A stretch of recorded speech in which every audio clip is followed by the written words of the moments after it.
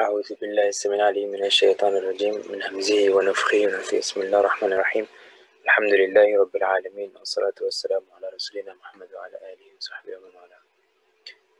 So we will continue inshallah today with check-ins, starting off with check-ins. So now that we're actually getting into mapping out some of the steps, what are some of your concrete visions in life? Where is it that you want to see yourself as at the end of your life when the angel of death essentially comes?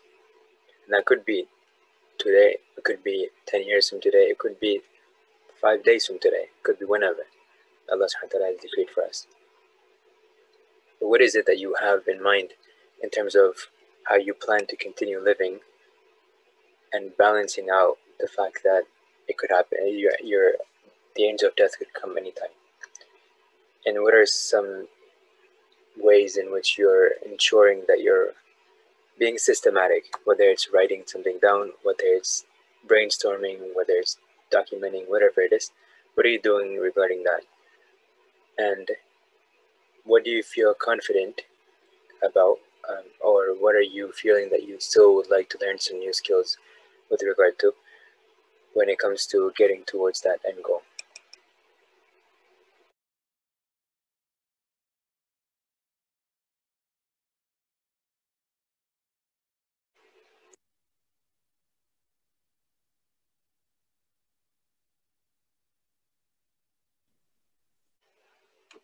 Okay, so to continue on this, inshallah.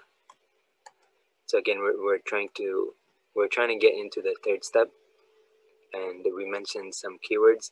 If you have any more, you can remember to let us know so we can add them, inshallah.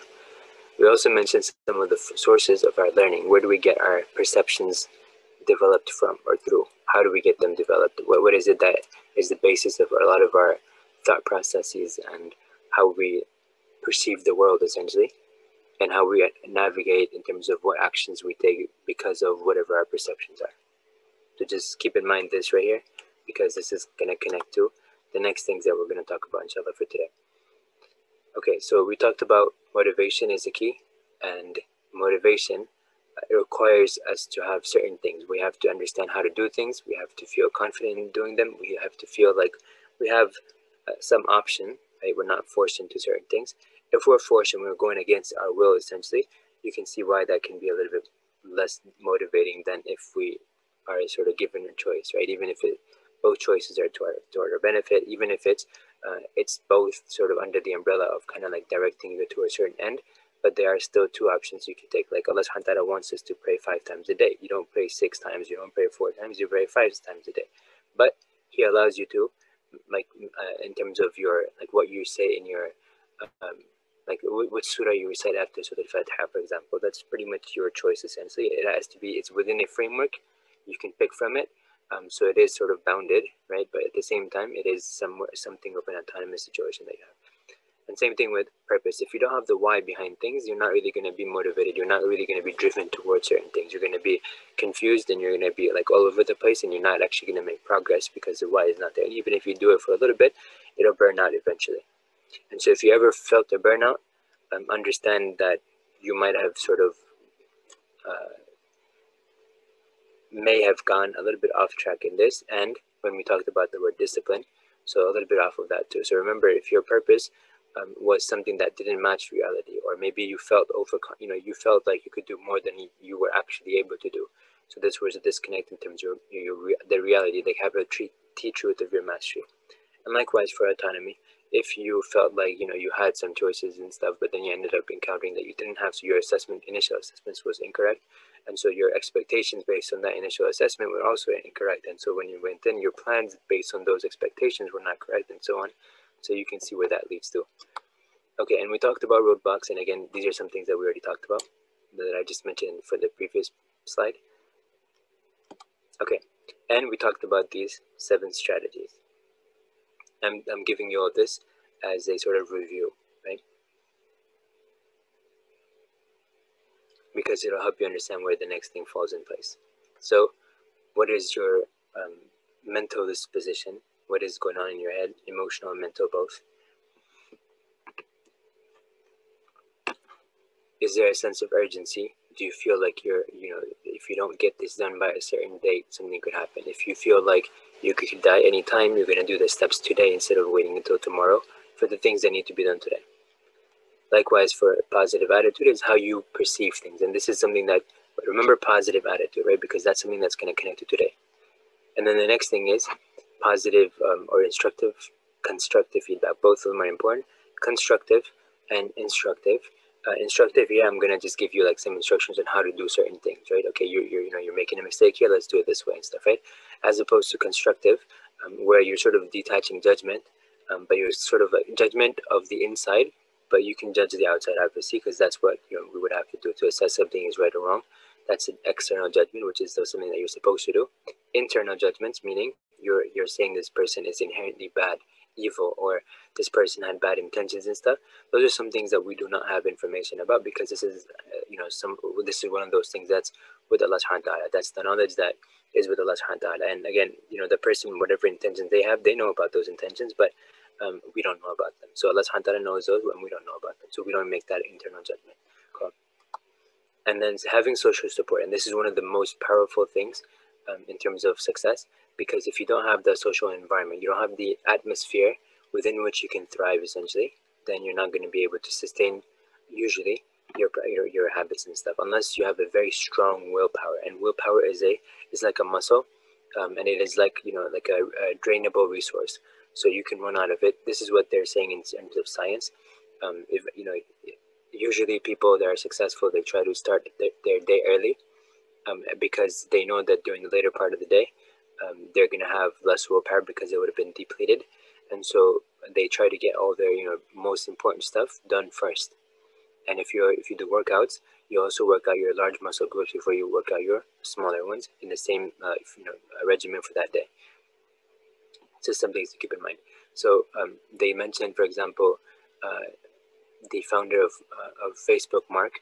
What he does is that he wears the same clothes. If you notice, like the same shirts, the same color shirts, the same color pants, and all that, like every single day, pretty much, right? And his idea is, because if I don't have to spend time focusing on making this decision, I can use that. I can use that decision making, whatever, when I have to make a bigger decision, more important decision. So I don't want to waste my resource, my drainable or like a limited resource, by using it up on something that is insignificant, essentially, right?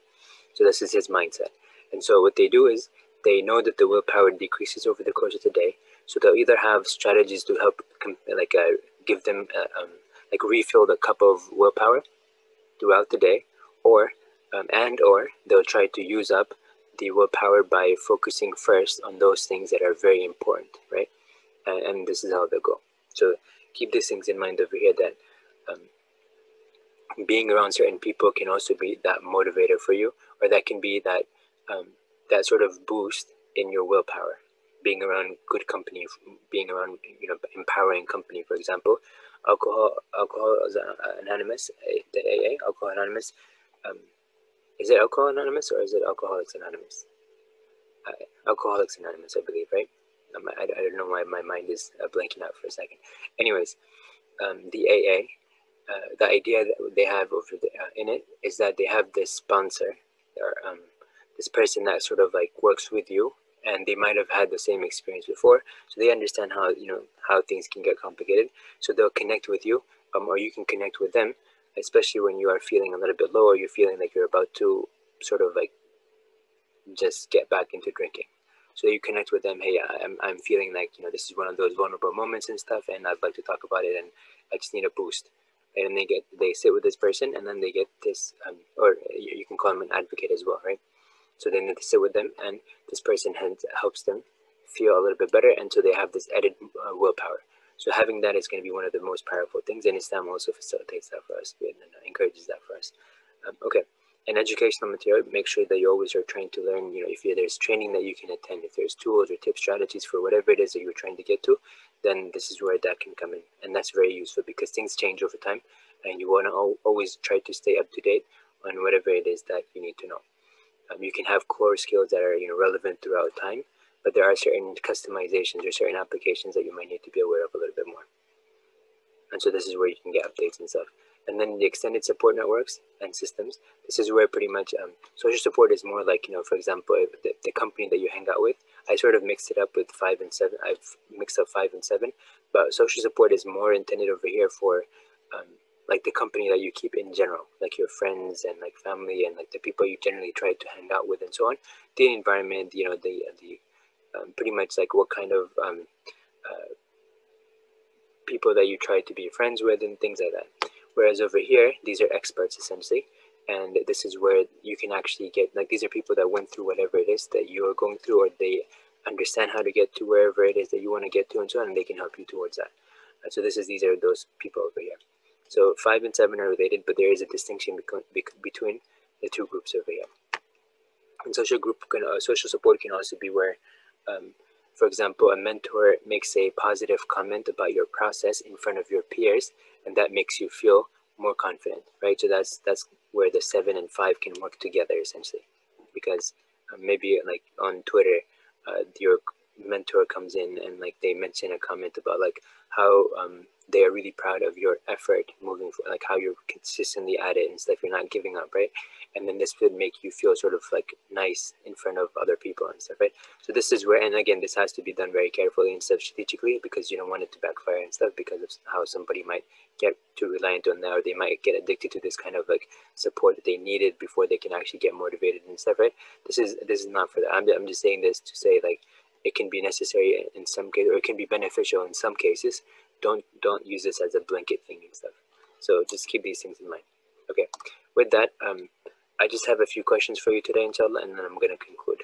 So this is the last thing that I'm going to talk about today, or this is the only thing I'm going to talk about today.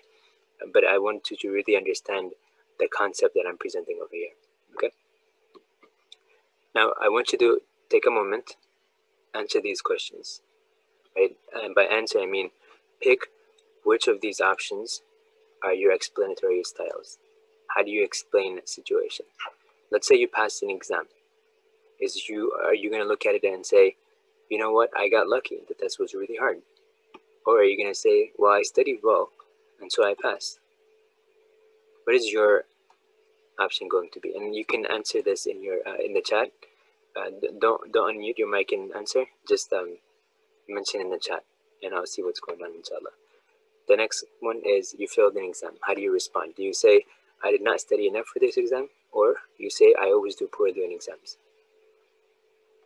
Another scenario, you were stopped by a white police officer. Do you respond, all white police officers are racist? Or some safety concern may have come up.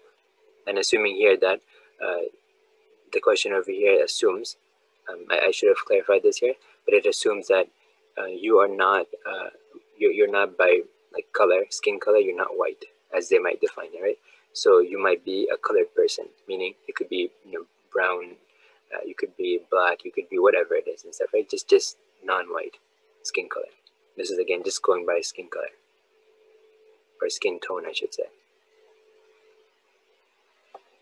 So you might say, how would you respond to this? Now again, this does have something to do with your particular context, and different people have different contexts.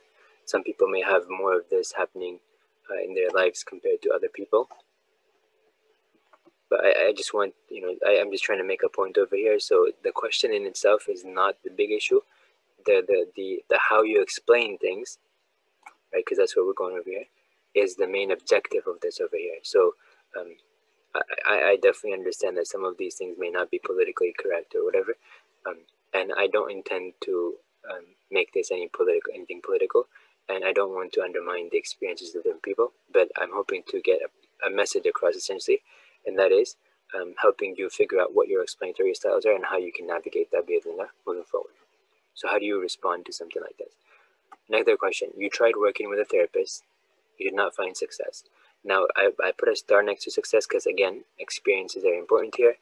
You might have a different definition of success. We can also unpack that and figure out what actually success should be like. But that's not the purpose of this particular exercise, essentially. Remember, success would be defined as improvement in this particular context. I don't mean to define it in a different way. improvement towards, in terms of, like, let's say you feel better, your relationships are improving and things like that. That's what I mean by success. So that's why I put a star here. I don't mean other things where it could be like, misunderstood or something. I just wanted to make it simple. Again, the questions are not as important as the explanatory style.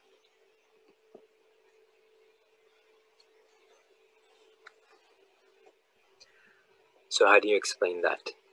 Do you say the therapist did not work for me, or the therapists don't work for me, period?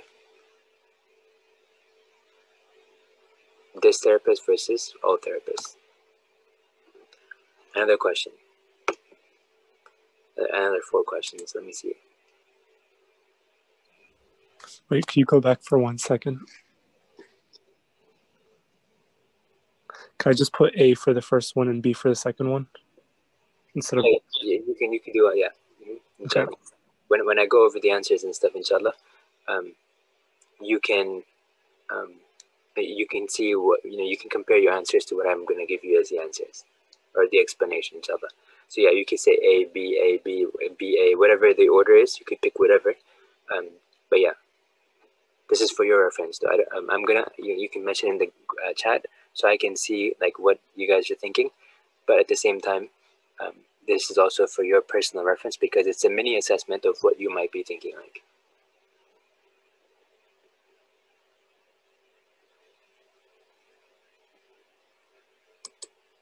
Okay, and try to be as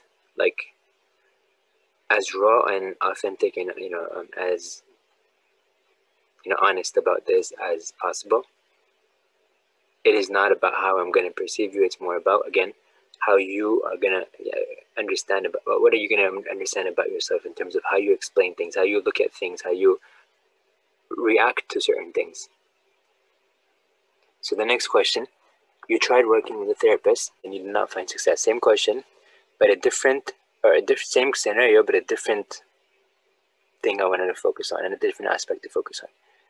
I did not apply all the strategies the therapist suggested, or the therapist was not good at her job. Next question. And by the way, some of these questions may seem to have a very easy answer, but I don't want you to pick the easy answer. I want you to pick the correct answer for you. What is it that you normally do?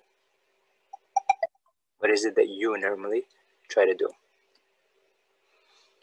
Or not try to, what is your first reaction? What is your first thought? Or what is it that kind of sort of takes over as a thought that helps you decide what you want to do next, good or bad? Next one, you became angry in a meeting and became rude. How do you think about yourself? I'm such a bad person, or I was tired and hungry.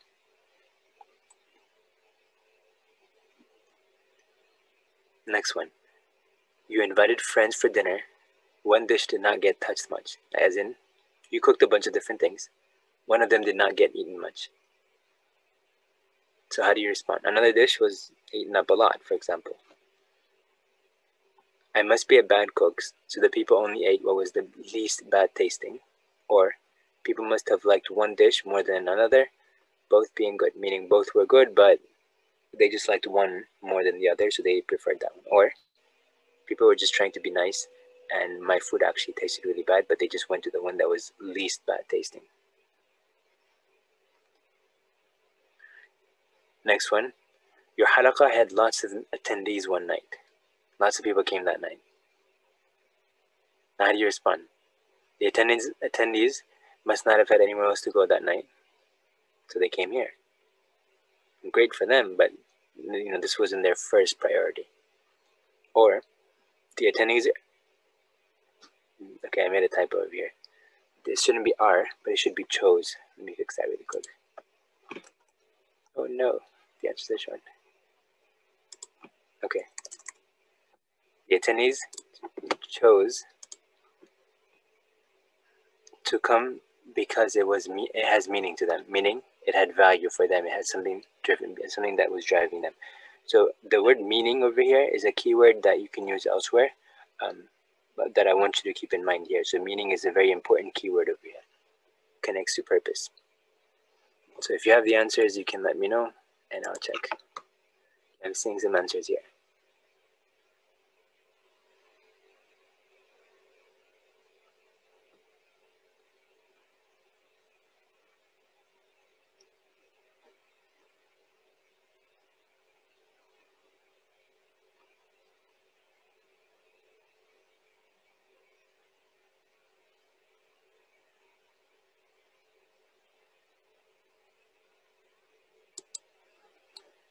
Okay, so let me tell you the answers now, or just kind of go over some of the answers.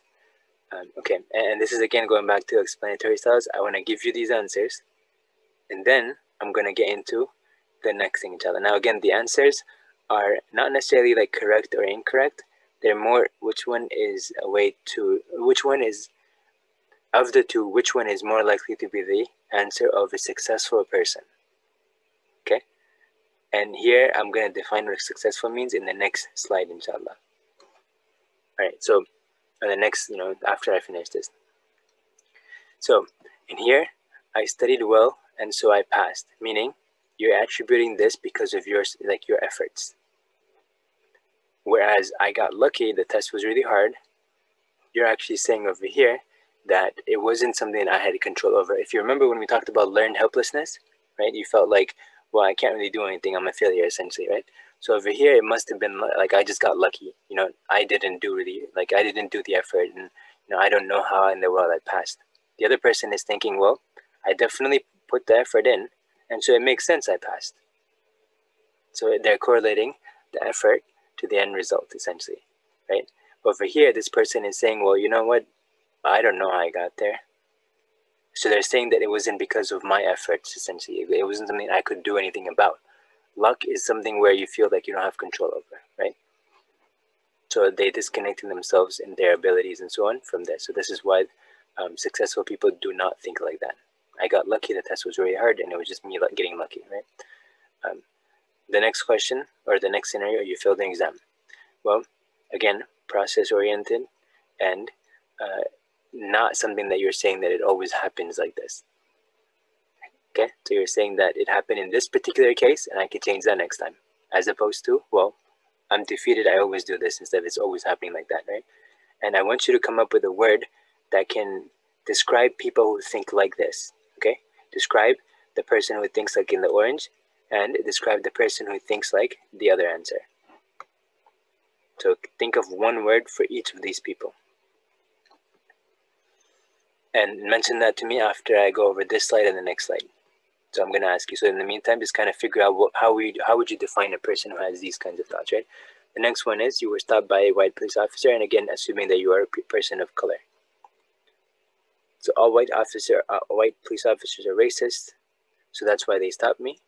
Or maybe some safety concern may have come up, meaning maybe my lights were out, or and it was nighttime, for example, or maybe I was swerving, or maybe like my license plate, the registration was expired, or whatever, right? Maybe something was that. Maybe I was going a little bit faster than I should have.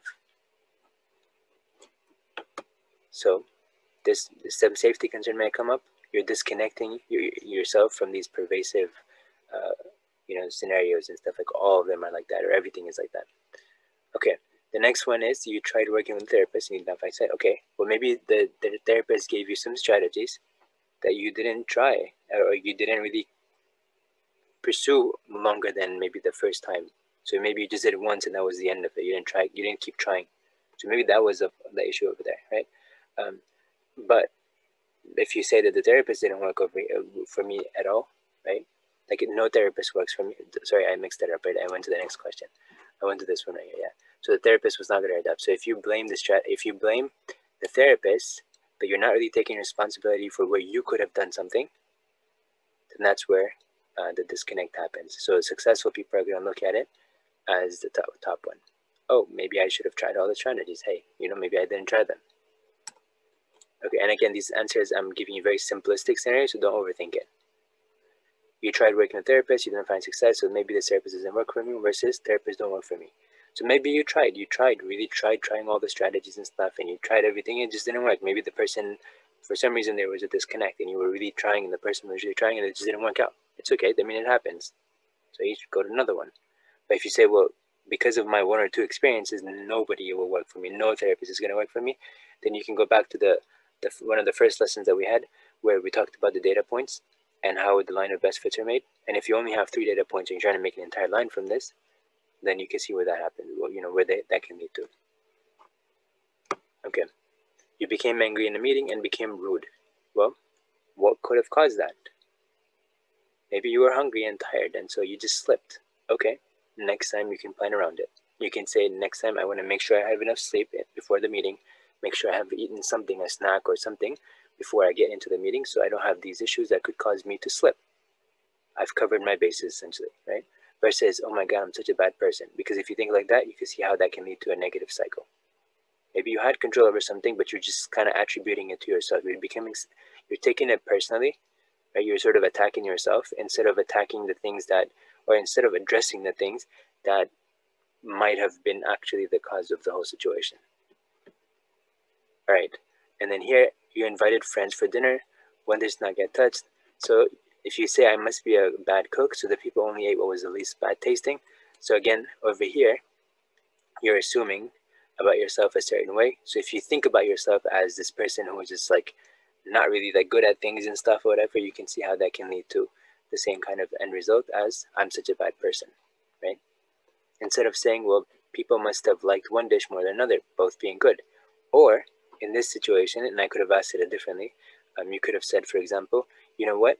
Maybe this particular meal I cooked in a hurry, so it wasn't that good. Or maybe I forgot to add something or whatever, and this is just this time or whatever. There could be like many different things. But again, for that kind of stuff, you would have to ask if a person actually liked it or not. So you have to know if the person is not eating it because it wasn't good, or if they're not eating it because they enjoyed something a lot more and they just really enjoyed that other dish and stuff, right? So they just went at it, right? So for example, you might have, in parties, for example, if you have little kids, usually little kids, you give them pizza, nowadays, not all the time, but like, some, just have pizza there because you're thinking that kids are more likely to eat pizza. So you do that. It's not because the other food isn't good. It's just that maybe the kids are just used to that kind of, other meal, like pizza, for example, or macaroni and cheese or something like that. Okay, and then the halakha thing. The attendees, did I? Oh yeah, okay, I changed the original one. I still have to change this. So the attendees chose to come because it has meaning to them. Let me fix that really quick before I forget. So the attendees chose to come because it has meaning to them. If I say it like that, my attitude and the rest of the halakha is going to be affected by that, right? As opposed to if I say, well, like it's a defeated mindset. Okay, well, this is the last place they would ever want to come, and so they came here because there was nothing else going on anywhere else, right? So they just ended up, okay, you know what, if you want to go somewhere, instead of being like nowhere, we'll just at least go to the halakha because there's nothing else to do besides that. That's it, right? So again, some things to keep in mind like that. Okay, I hope, let me look at your answers really quick to see what you guys said.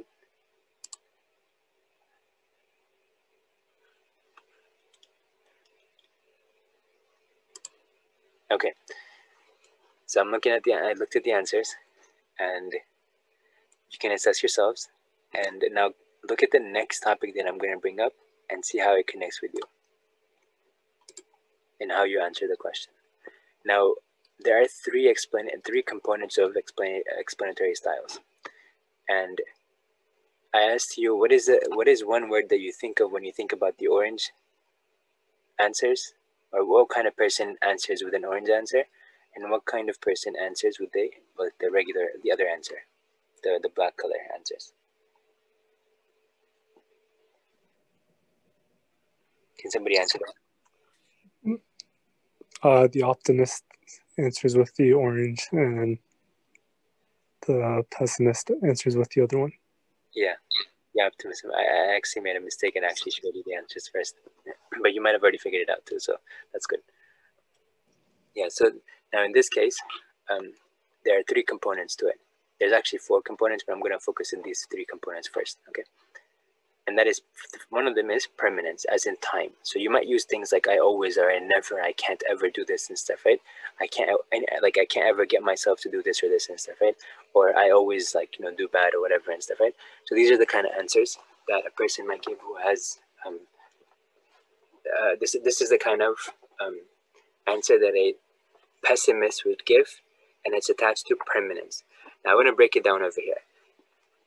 There is a distinction between thinking about it in one like a permanent way, like it always happens to me, and then also thinking about it in a non-permanent way. Okay, so for example, if I say, let me give you examples actually from let me give you examples of answers that a person might give who is considering everything to be always negative. Okay, now permanence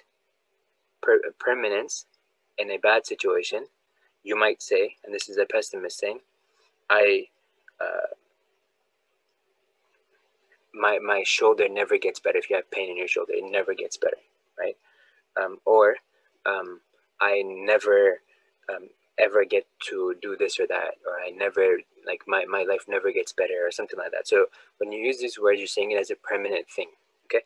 But for the example of the shoulder, for example, I might say my shoulder, when I was working out, for example, my shoulder was already kind of like, hurt, and the lifting weights, for example, didn't really help that situation. It kind of made it worse. So you're sort of attaching it to something temporary. Okay, you know what? Like, I shouldn't have done that because it only affected me because of this situation or whatever. It wasn't a permanent thing. It was a temporary thing. So an optimist is going to look at things in negative things in a temporary manner. A pessimist is going to look at negative things in a permanent manner. I hope that makes sense. An optimist is going to look at negative things in a temporary manner, and a pessimist is going to look at negative things in a permanent manner. Okay? The next question, the next thing at the aspect, right? Pervasiveness. These are blanket statements that apply to all of those. Remember I mentioned like this one right here about the police officer? So that's a blanket statement across all groups, or like a specific group, or across multiple aspects of life and things like that, right? So a therapist never works for me. I hate my life, and I don't mean to undervalue or undermine the experiences that people go through because of overwhelm, and if they have been diagnosed with depression and so on. I'm not trying to get into that. What I'm really trying to address over here is the mindset that a person might have, right? So a person who considers something sort of universal versus specific, right? Universally, they're going to say that when it comes to their life, they're going to say, I hate my life. This is a pessimist, and they're using like a blanket statement. It's a universal statement, as in I just hate my life in every aspect of it, right? Does that make sense? And then therapists never work for me, as opposed to saying this therapist didn't work for me, or this situation in my life I'm not really liking and stuff, but I like other things and stuff. So pervasive across the board, all groups, all categories, whatever, just a blanket statement. Okay, so keep that in mind. And then the optimist is going to look at things specifically. They'll say, well, no, things are normally good. In this case right here, something wrong happened. So I'm a good driver, for example. They're going to also use this as actually, let me address. So they're not going to say that the therapist never worked. They're going to say this therapist didn't work for me, or this aspect of my life I don't like, right? And then on the other hand, they're going to look at good things in a more universal manner. Like, I am a good driver, I am a hard worker and stuff like that. They're going to use that as a blanket statement. So blanket statements, I should have said blanket negative statements are for negative, blanket negative statements are for pessimists, and blanket positive statements are for optimists. If that makes sense. So permanence, optimist, think good about things as the normal scenario. The exception is when they come up with specific instances or something happened, or occurrence that happened at a certain time or whatever. So optimists consider good things to be the permanent, the default. The exceptions to that rule is the negative situations occurrence. The pessimists look at everything to be by default bad, except certain things that come up, and they just attribute that to luck or something like that. Okay, same thing with pervasiveness. Blanket statements of like good stuff, right, is an optimist.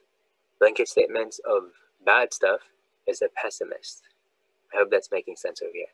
So the optimist is gonna focus on, for example, negative things as individual specific events, as opposed to the default norm. Pessimist is going to look at this specific incident that happened, the negative thing, and going to consider it as like a universal thing. It's always happening like that. An optimist, on the other hand, when it comes to good things happening, they will consider the good thing, the specific good thing, as the default normal case, and a negative thing happening as a specific incident, right? Does that make sense? So a pessimist is going to consider good things to be very case specific, and they're not going to consider that the norm. They're going to consider good things as an exception to a general rule. The optimist is going to consider bad things as an exception to of a general rule of good. Okay, personalization now. This is where it's related to your self-esteem. So this is something where a person is sort of like attributing the failure to themselves. Like, this is because I am a bad person or whatever and stuff, right?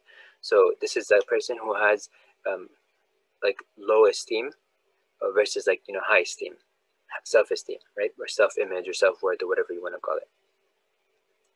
And this is where a person says, for example, well, I must be bad, or I must be like a bad cook or something like that, whatever, as a default rule. And this is a pessimist mindset. An optimist is going to say, well, here, I made a mistake, but that's just an exception. Maybe I was tired or something like that. And they'll just be more strategic about that. Does that make sense? So the default for an optimist is that they consider themselves good, except in certain scenarios, and then they confine it to that particular scenario itself. A pessimist is going to look at something bad, for example, as the default condition, and something that is good as an exception to that rule. And so this is where, again, they're going to say, well, it wasn't something that it didn't have anything to do with me. It's something else that did something or whatever, and it's them being good and not me.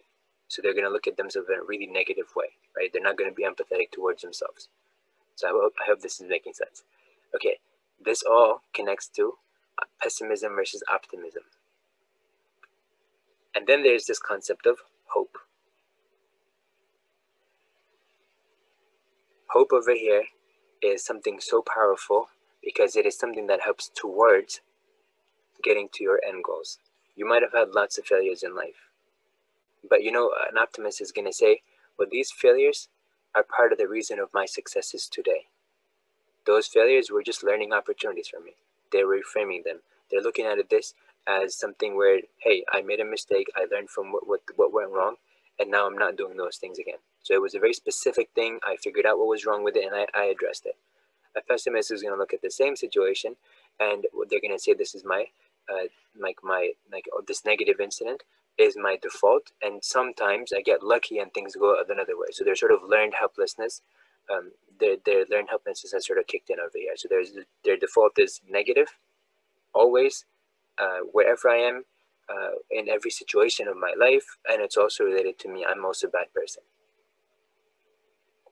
Okay, this is the negative scenario, right? This is what they have as the negative. So this is the positive. So hope over here is a thing that helps in terms of getting you towards the things that you need to get to. This is the person who is very hopeful about things, and they're going to say, for example, you know what, I was really tired that day, and that's why I was rude. So what I'm going to do is, I'm not a bad person, I just didn't sleep enough. So let me go ahead and get some snacks before the meeting, and let me just make sure that I have slept enough before the meeting so I don't slip again. That's it.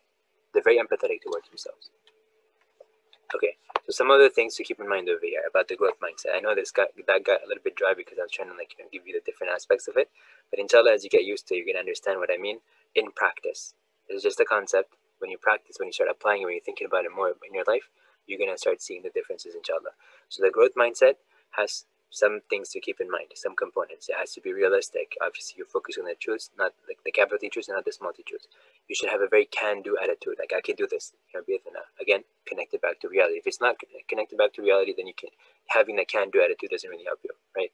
This is like somebody mentioned this as saying that this is like having a lot of wind on your sails, right? But you don't have a port to land on. Like you're not anchored on something, or like you have no purpose that kind of drives you and stuff, right? And it's not something that's realistic over here too. You're just like, you have a bunch of energy and stuff, like I can do this and stuff, but you're not actually like able to do it because you can't really like go towards something that's reasonable or realistic. And then you should be very adaptable. Look at the context. If you have certain core skills, then great, you can just learn the supplementary skills for that particular context. You know how to live life, you know how to get buy food and things like that, and you can go to a different country.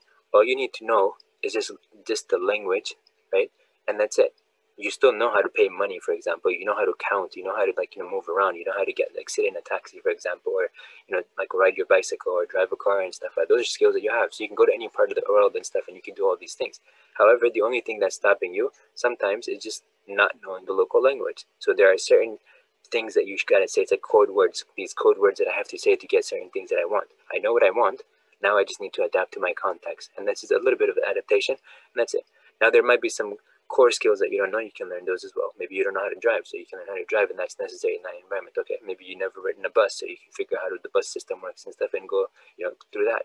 So that's an adaptation. Some of them might be core skills, and if you already have the core skills, these are supplementary skills that are confined to that particular context, and they might be different in different contexts. So this is adaptation. So breaking down your entire ability to navigate into components of it. Core skills versus secondary skills and so on. And then purpose driven. It has to have meaning in whatever you're doing. You should be driven by purpose. We have a meaning attached to why you're doing something, because there's a value attached to it. If there's not, if it's something that's like minimal value, or it's not something that you can sustain, it's like just a temporary thing that's gonna get you happiness for a day, but then after that it doesn't really it's not gonna continue making you happy thereafter. Then that's not really what we mean by purpose. It has to be something that's it's just something that drives you day in, day out. You wake up, you're looking forward to doing the things that are attached to that purpose. You should also be optimistic. Remember, your default for an optimist, the default is that everything is good all the time. Good meaning like in your life, everything is generally good and stuff, right? So that's a permanent good and pervasive good across different categories across the time, like a blanket good. And you also have what was that? Sorry, I blanked out. Personalization. Don't detach yourself. You're good by by default, but there are certain flaws and stuff like that you can address. So again, those are exceptions. That's how you should frame it. The bad stuff is an exception to the general rule. The general is that you're good. That's how an optimist thinks. And always be very hopeful, because hopeful is where you can continue moving forward. You can have expectations. You can say I'm expecting to make this much progress, but I hope that I can do more than that, inshallah. Now your plan is based on your expectations, but your hope is where if you exceed your expectations, then this is where you fall into your hopeful category. So you have your expectations, right? And then right above that, you're going to say is your hopeful area, where you have hope that you're going to get to, but realistically you may not get there, and it's okay, because that's part of your expectation. So differentiate between hope and expectations. And then self-motivated. Again, that goes back to the thing that we mentioned above, the AMP, the autonomy, motivation, and purpose. And that again is connected back to purpose driven. Okay. And then great relationships, meaning you should have that social support. And that's why I emphasize step number 5 and step number 7 over here. Step number 7 is more experts, and step number 5 is your social circle and stuff like that. That is going to either help you or not help you towards your end goals. And you need to have a very successful mindset, that you're success driven, as in you have something that is you have a defined definition, or you have a definition, or you have defined what your success looks like. You have mapped it out, it's detailed and so on, and so you can measure that progress and stuff like that. And these are the things that lead you to become successful. So that's what I mean over here. And people like this are also great motivators. They're great influencers. They're great leaders and stuff. These are people that can drive change بإذن. And then they also have self-empathy. These are people with a growth mindset. These are people that are they have self-empathy, meaning they look at themselves and they say, well, I woke up late today, but then now they also look back at why that could have been. Maybe you woke up at, let's say, 6 o'clock in the morning, right, before Fajr, and you're like, okay, well, I wanted to pray Qiyamul Layl, so I woke up a little bit late. So you say, okay, well, that's because I went to sleep at 4 o'clock in the morning. So 4 o'clock until 6 o'clock is 2 hours. That's maybe not enough time to take a nap, or to get full rest, right? And so you woke up late because you slept late. So you say, oh, okay, well, that makes sense. Let me just go ahead and put my time, make sure that I go to sleep at, I don't know, 11 o'clock instead of 4 o'clock in the morning. So you do that, and the next time you find yourself, it's a little bit easier for you to wake up earlier. So that's self-empathy. You look at yourself and say, oh, okay, well, I get it. I get you're feeling frustrated, But at the same, and you're not judgmental and saying like, oh, you're a bad person because you woke up late for Fajr, but you instead say, oh, well, you know what? I could have done things a little bit differently. So you're more systematic, you're more disciplined. And remember, we said discipline is scientifically looking at whatever it is that you're doing and seeing if it actually progresses you towards your goal and being realistic about it. If you went to sleep at 4 o'clock, do not expect yourself to wake up at 6 o'clock and be really like, energized and excited and happy and stuff, right? Just understand that, there's practicality, there's reality that you need to attach yourself to. Okay, with that, I wanted you to just understand the mindset, understand the explanatory styles that we have oftentimes and how that can impede our growth and development and our progress towards particular goals and stuff like that. So that is what I want you to think about. Think about that mindset that you have, the explanatory styles that you have. Just look at how you're going through things. If I give you strategies and you're not ready because you have certain of these mindsets, for example, the negative mindsets here, right? The pessimist mindset, then this question right here, for example, I did you tried working with a therapist and you did not find success. Well, I can give you lots of strategies, and if you don't apply them, or if you automatically just rule out those strategies because you're like, well, you know what, I tried something like this before, it didn't work and stuff, right? Well, maybe you didn't try it the right way. Maybe you didn't try the right strategies. Maybe this is a different strategy. Maybe there's so many different things that we can look at, right? So if you already cut out like the stuff that I give you, then we're not going to make progress. It's as simple as that. If you go to a therapist, if you go to a coach, if you go to any of these people, they're going to tell you the same thing. Hey, look, we cannot guarantee your success. We can only tell you that, we will give you the tools and it's up to you if you want to try them or not, right? If you don't try these strategies, then you don't blame the service. You just say, okay, well, I didn't choose to do these things. So that's it. So it had nothing to do with the therapist necessarily. In this context, it had to do with just whether you applied it or not. So this is what I wanted to make sure that I conveyed, that we can give tools and strategies, but whether people actually implement them or not, whether they are actually ready to apply them or not, whether they even understand where they're coming from or not, is going to have an impact on whether they're actually successful or not with those strategies. So this is why I'm spending a little bit more time before giving you the strategies on how to start thinking, how not to think, how not to become your own impediment towards your success. So your homework is to analyze these things in yourself. Think about how you're answering, how you're responding to particular scenarios. What is your reaction? What is your first thought that comes to it? And how are you being self-empathetic? It's easy to be empathetic to other people, but you can also be really rough on yourself sometimes. You should definitely hold yourself accountable, but you should also be realistic about it. Don't curse yourself or don't hate yourself and then think that you're going to be motivated the next day, because you're living with yourself. It's like you're living with a negative person with you all the time, and then you're expecting you to be extremely happy and motivated and optimistic. Doesn't make sense, right? Be realistic about it with yourself. Be gentle when you need to be gentle. Be rough with yourself when you need to be. If you're being really lazy and really just you feel like you have everything going on in the right way in the world, and you're just not really doing anything in life. You're just sitting around and just be like, yeah, it's okay. I have everything that I ever need and stuff, and I'm good to go. Well, no, you can always do more and stuff, and that's not sustainable either, because something could happen. So you should always hold yourself accountable in those ends. So you can be a little bit more tough on yourself when you're getting really lax, but at the same time, lax for no reason. You could also be tired and you could be taking a break, and that's not laxity. That's just you're just taking a break. But on the other hand, if you're being if things are not really working out for you, just like you would advise somebody else, advise yourself. Take a moment for yourself and say, hey, okay, what's going on over here? Why am I feeling like this and stuff? And then just really understand where that's coming from, and then accept it. And then say, okay, well, that makes sense. I could have done this differently. Or maybe I thought this, my first reaction in this particular scenario was to think that everyone doesn't like me or whatever and stuff. But maybe it was just that I was really tired, or maybe I don't know, maybe people were tired, or maybe they had some of the things that they were focused on and it had nothing to do with me.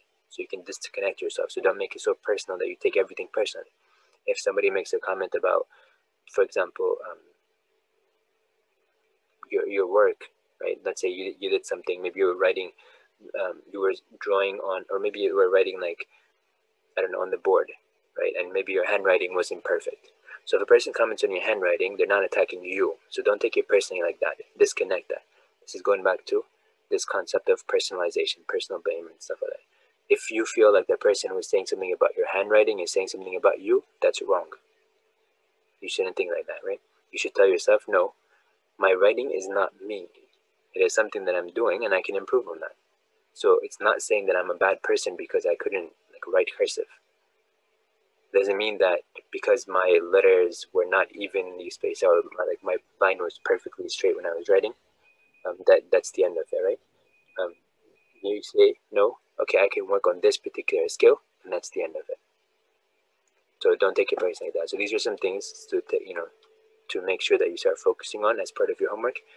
And with that, inshallah, if you guys have any questions, inshallah, with regard to the 3 explanatory styles that we said and the thing that's attached to it of a hope, let me know. I get it that this is the first time, so it might be a little bit more confusing than the future instances, inshallah, when we discuss it. But I hope it gives you something to think about, inshallah. And I also hope that it helps you take a step back, analyze how you're thinking, analyze what you could be doing that could be hindrances in your own progress, and start disconnecting from those things. So with that, I am done, inshallah. And if you have any questions, I'm going to stop the recording. So if you have any questions, you can ask, inshallah. And anybody that watches this video later on, inshallah, then they can also ask questions. I think the email address is youth@icmnc.org. جزاكم الله خير. سبحانك اللهم وبحمدك أشهد أن لا إله إلا أنت أستغفرك وأتوب إليك.